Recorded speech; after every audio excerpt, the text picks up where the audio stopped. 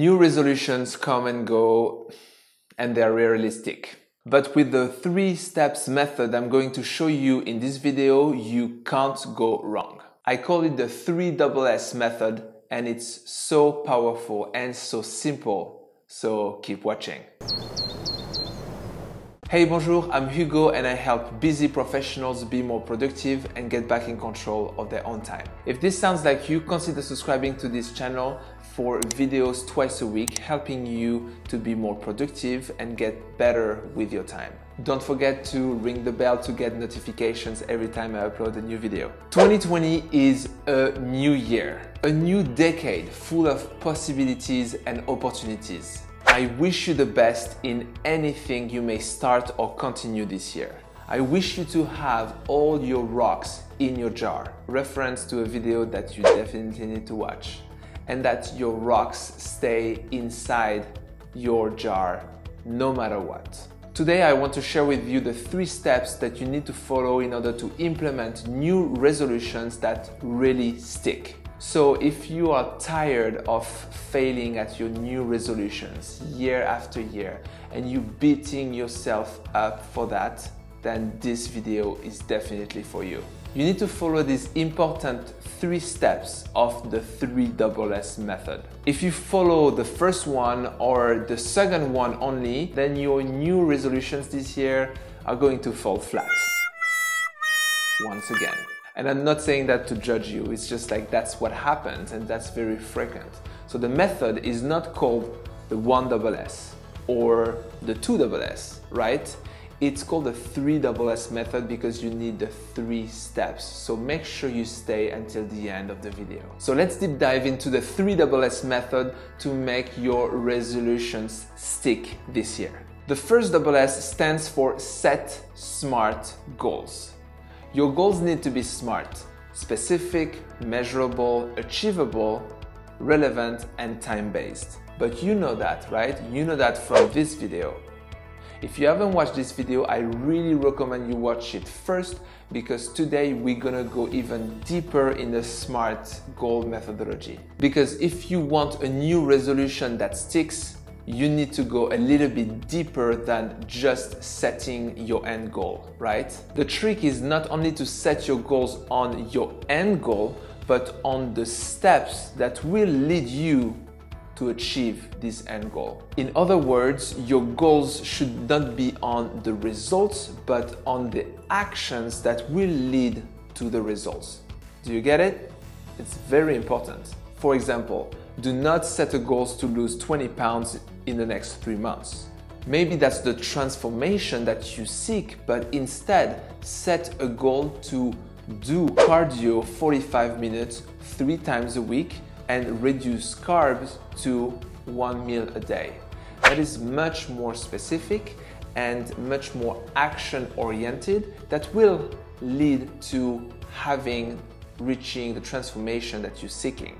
But at least you can really monitor against your progress. It's much easier to track along the way because it's binary. Either you go to the gym or you don't go to the gym. So that if you're falling behind, you still have time to take a corrective action to help you stick to your resolution. You have more information in this 2 minutes video right here where I talk about how to monitor the progress of your goals in order to ensure that you're going to reach your goal. It's important that you watch this video because there is a subtlety that I explain in that video that is very important for you to understand. Okay, so that was only the first step of the 3SS method. I hope you're still with me. Because setting smart goals is a good first step, but without following the step 2 and 3, you will not have the result on whatever your new resolutions are. So moving on to the step 2. The second SS stands for Start Small. Maybe you have resolutions for a month or 2 on very short-term goals. That's okay. But hopefully, you're not looking at building habits just for this year. You're working towards building habit for a lifetime. So if you're aiming at sustainability of the results, it doesn't matter how small you start. It's actually better and easier as you're here for the long game, and the effect will compound over time.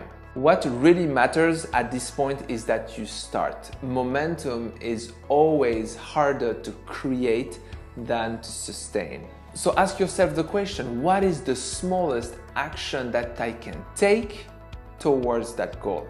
How small can I do something that will seem so insignificant that I cannot not do it? If you want to start meditating every day, I dare you to start meditating 30 seconds every single day for a month.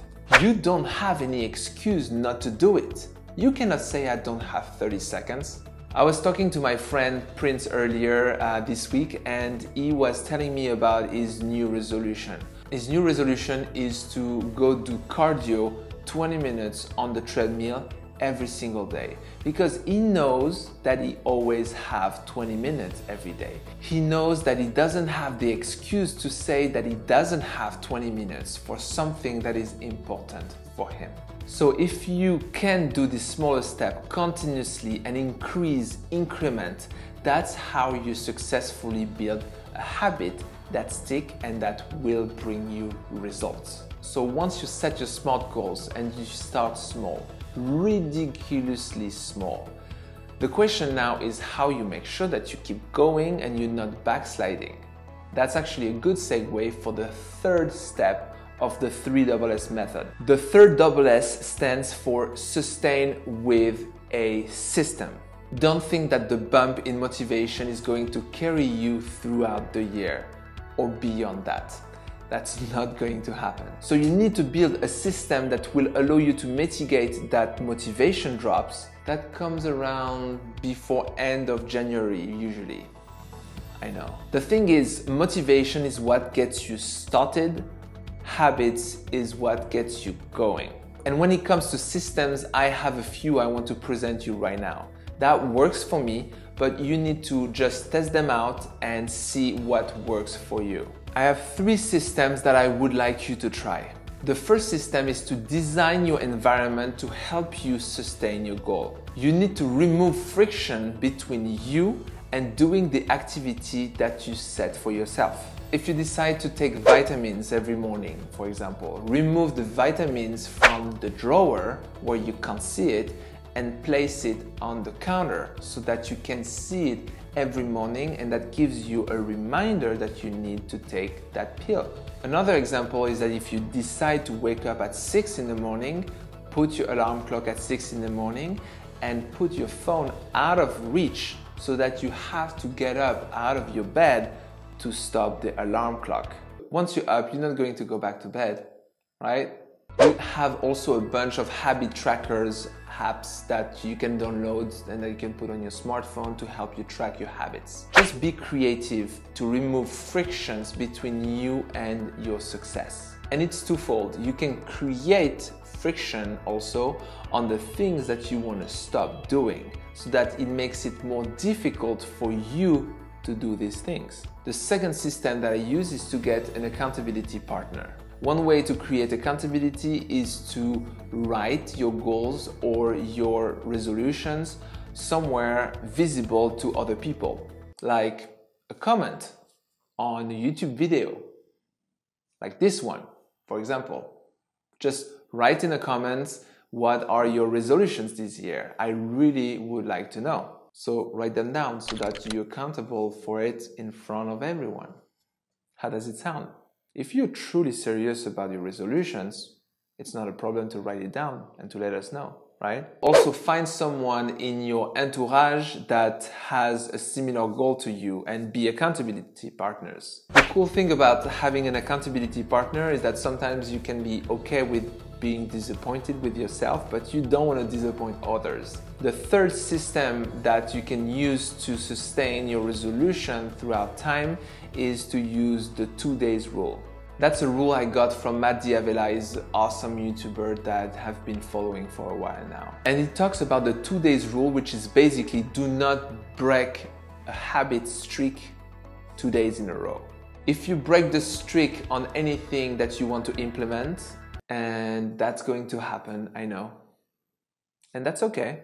Don't be too hard on yourself and correct it the day after. Do not allow yourself to break the streak more than one day, because unfortunately it's a slippery slope from there.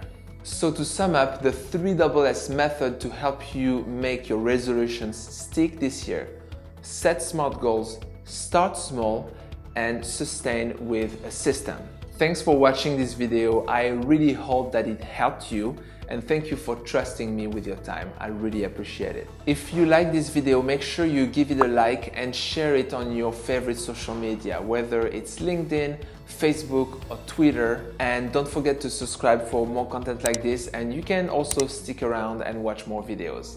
Thank you. Merci. Au revoir.